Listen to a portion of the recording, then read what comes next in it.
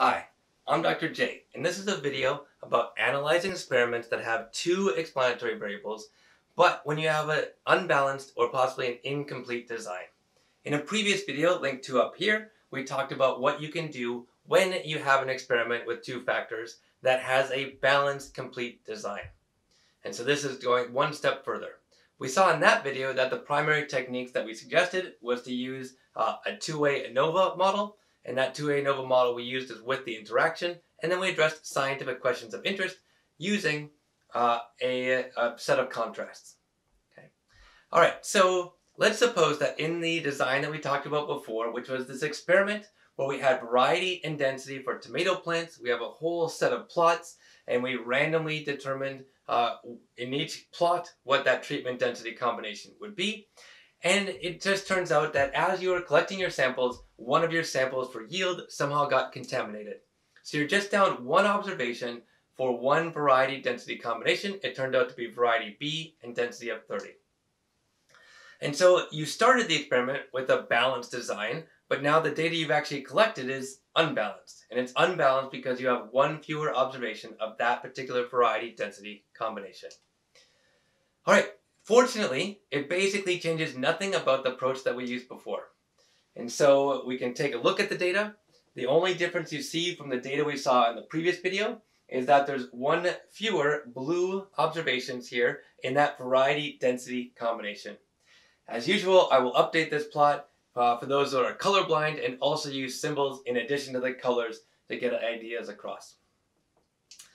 Alright, so you can still do your summary statistics. You'll just notice here in those summaries that the line that corresponds to variety B and a density of 30, which is the second to last line, you'll notice that there are only 2 observations instead of the usual 3, again just demonstrating that the data are unbalanced. We can still conduct our two-way ANOVA table, and we can still interpret this two-way ANOVA table in the same way that we did before. In particular, we can look at that interaction to see if the effect of variety depends on density and vice versa. The relatively large p-value indicates that there's no evidence to say that they aren't that there is an effect of one on the other. But nonetheless, we're going to move forward with that interaction model just like we did last time to answer scientific questions of interest.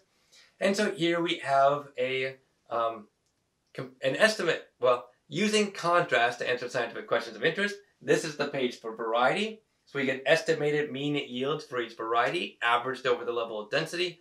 And we have pairwise differences between each of those combinations of variety averaged across the densities. We have the same kind of page that we can get for density. So here the density is 10, 20, 30, and 40. We have the estimated means. We have the pairwise comparisons, both of which that are averaged over the levels of variety.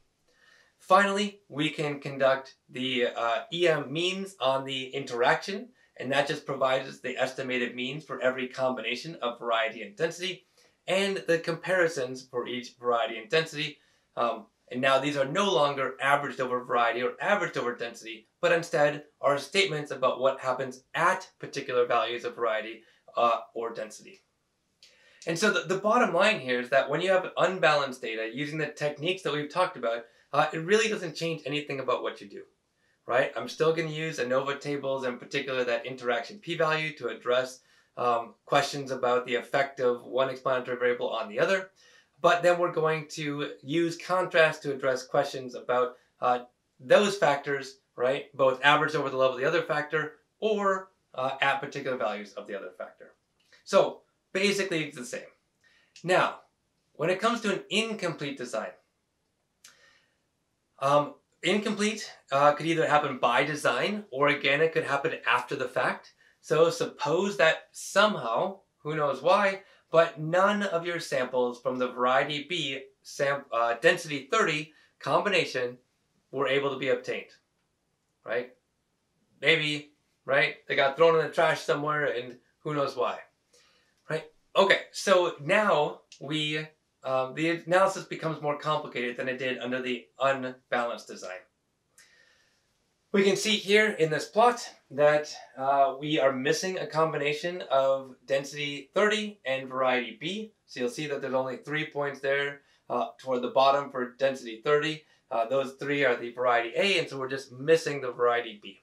So this is just showing you that these data are missing that particular combination. We can see the same thing if we do summary statistics for each of the variety density combinations. You'll see here that we're missing one of the rows, and the row that we're missing is that variety B, density 30. All right, so what do? The approach that I'm going to suggest is that you use a one-way ANOVA, and that you use that one-way ANOVA combined with contrast to answer scientific questions of interest.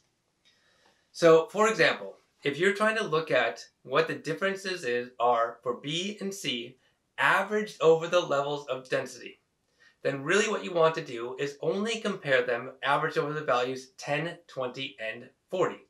And the reason is because the combination of density 30 and variety B is missing. Right? We don't have data there.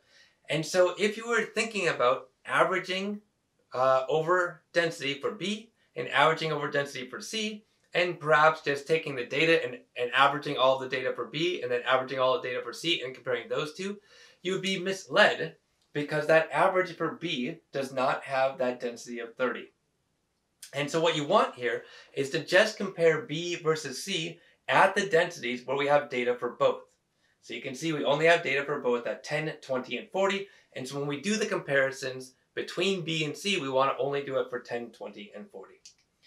And so if we're going to write down the contrast, this is the expression you might write. So we have 1/3 times the mu 31, mu 32, mu 34. That's the line for C. That does not include density 30. And then we compare that to the average of mu 21, 22, and 24. That's for variety B.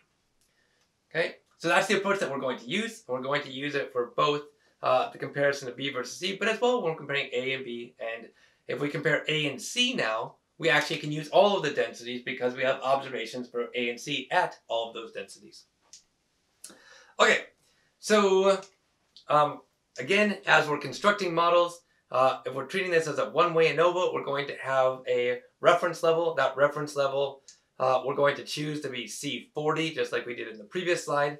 Since there are 11 levels of variety density combination, when we take one of those reference levels out, there's going to be 10 levels left. So we'll have to create 10 dummy variables. Here is the same notation we were using before. So VI is the variety, DI is the density, YI is the yield. And our regression model is going to look like this. And now this is a bit different than what you've seen before, because these indicator functions now have two quantities inside them. And these indicator functions are only going to be true if that combination is there. Okay?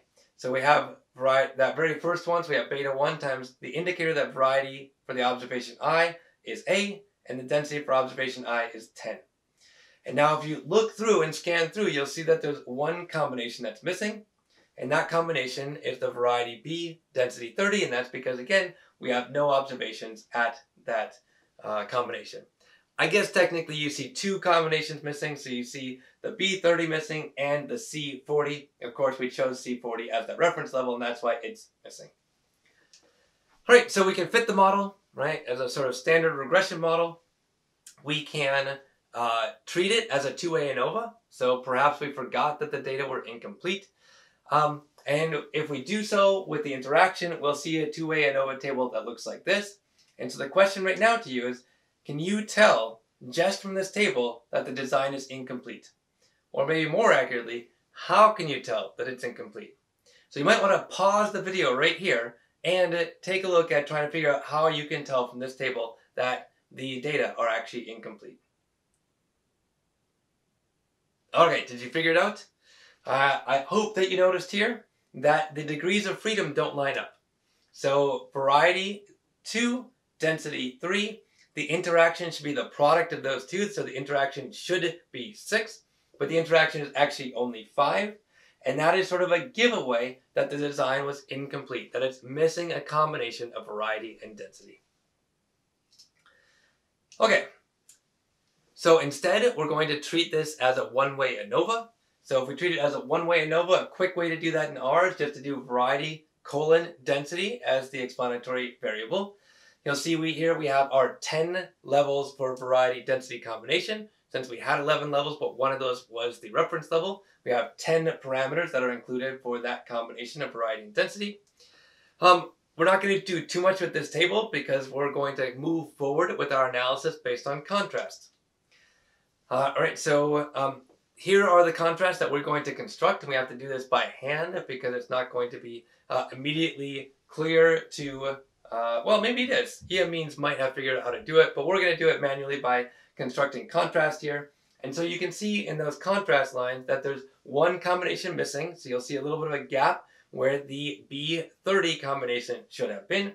But otherwise, you can see that the comparisons that we do for C versus B and A versus B just have 1/3, 1/3, 1/3, and negative 1/3, negative 1/3, negative 1/3. In contrast, the A minus C comparison or AC comparison has 1/4, 1/4, 1/4, and negative 1/4, negative 1/4, negative 1/4, negative 1/4. Okay. All right, so we can do that, and we finally get our contrast out here, and that's the way that we can answer questions about A versus B versus C averaged over the levels of density. If we're interested in what happens at a particular value for density, then we can use the EM means package to just use the interaction here, and now we get an estimated mean for every density variety combination that exists in the experiment. So you have those lines, and then at the bottom you have the pairwise comparisons. So for any particular density variety combination that you want to compare, you can do so here. Of course, there's going to be missing any comparison with the variety B density 30 because there was no data for that combination. All right, so when your data are unbalanced, the analysis is pretty straightforward, just the same way we had before. But when your data is incomplete, when you are missing a combination of the treatment variables, then what we tend to do is use a one-way ANOVA table, or one-way ANOVA analysis, let's say, which is akin to just using that interaction term in the way that R writes its models to fit the model, and then we use contrast to address scientific questions of interest. All right, now the next video is going to talk about what happens when you are really interested. Your main scientific question of interest is what is the optimal density to use, and perhaps it depends on variety or perhaps it doesn't. And so we're going to see how to analyze that question in the next video. Hope to catch you there.